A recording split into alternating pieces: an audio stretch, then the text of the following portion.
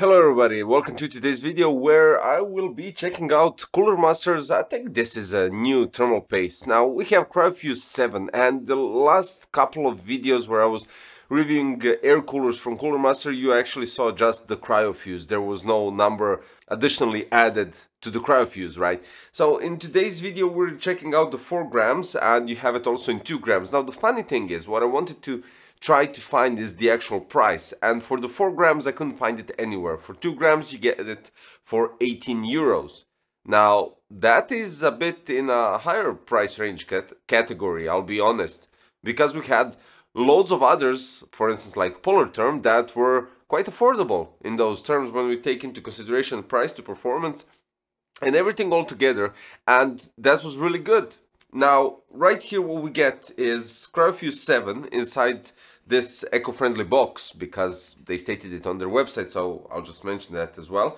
You get 4 grams of thermal paste, you get this grease cleaner, and you get the spatula to do whatever you have to do with it.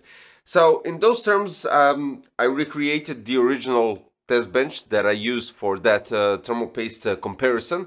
So we're having InWin MR36 cooling down AMD Ryzen 9 7900X 3D. And that's basically everything that you need to know regarding the test bench. It's the same SSDs, the same RAMs, Kingston Fury, Renegade 2x16 6400 megahertz, and basically it's literally the same. The only thing that's different is the GPU, which totally doesn't make any difference in these benchmarks that I'll be doing. So in those terms we have to go through some specs, and basically it's quite poor when we're comparing every other brand that just gives specifications in those terms.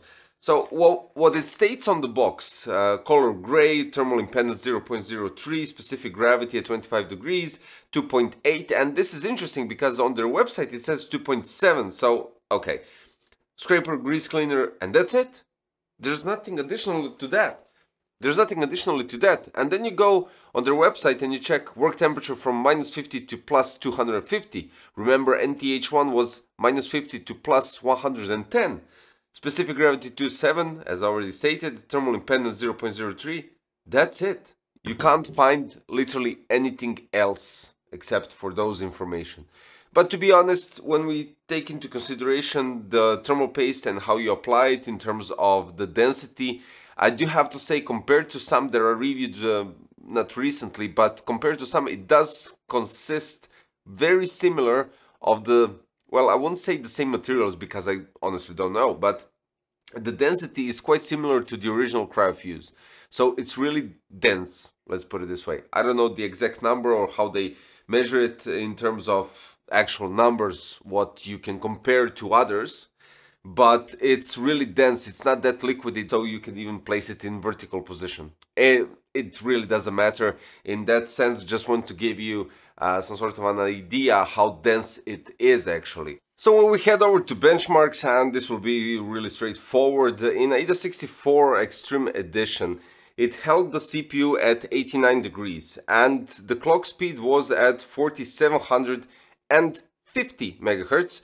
So what we got right here is that it goes right above Thermal Hero Quantum and Thermal Hero Ultra, but they proved to be not so good in those terms. So regardless of that, we're just going to skip those, and we have it right above Deepcool DM9 and right beneath Arctic MX6. So in those terms, what we get, if we exclude the liquid metal in AIDA64 Extreme Edition, we got at 7th position, but I wouldn't say that as a negative or a bad thing. Because when you take a look at it in AIDA64, the scores and what we got in the clock speeds and thermals, it's quite similar and really close, actually the same as Deepcool DM9, quite frankly almost the same. And then we have Arctic MX6, which just scores above with the clock speed as well as the Polar Term X8. So it's really close, it's really there. So you're basically just choosing the price at this point. And the price goes to others because 18 euros for 2 grams is quite a lot.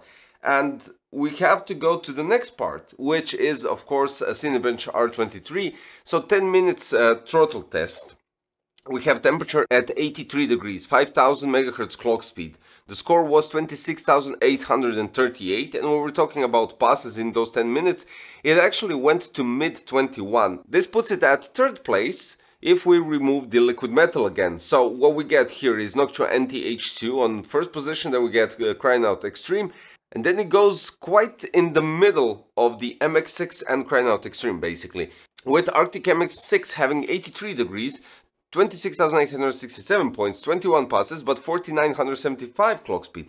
But then again we have Cryonaut Extreme with 83 degrees, 26,845, 21 passes and 5,000 megahertz. So of course you can see the NT-H2 what it did, and it's still standing right up there really good. So all in all, what I can say is that it performs quite good. I'm quite satisfied.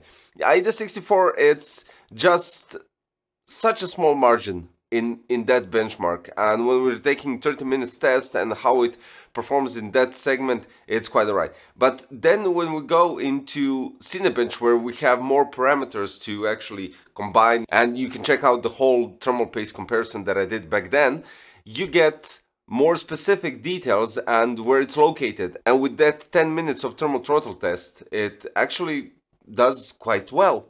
I mean, being fixated at 82, I mean, of course it drops and goes up and down. It's quite normal because the benchmark stops and starts again.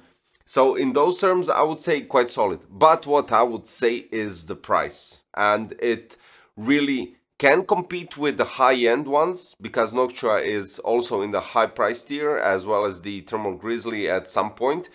But then we go with Polar Term, and then we go with DM9, and then we, of course, if it's sold separately from Deepcool, and of course MX6, I don't have to mention anything separately and additionally because of the price of MX6. So when we're talking about performance, it's there, it's quite nicely placed, and when we're talking about price, well, you can come to a conclusion when we're talking about that. So this was Cooler Master CryoFuze 7. And I would recommend it only in those terms when we're talking about performance. The price, you can definitely grab something that is more affordable, yet still can come quite close to the CryoFuze 7.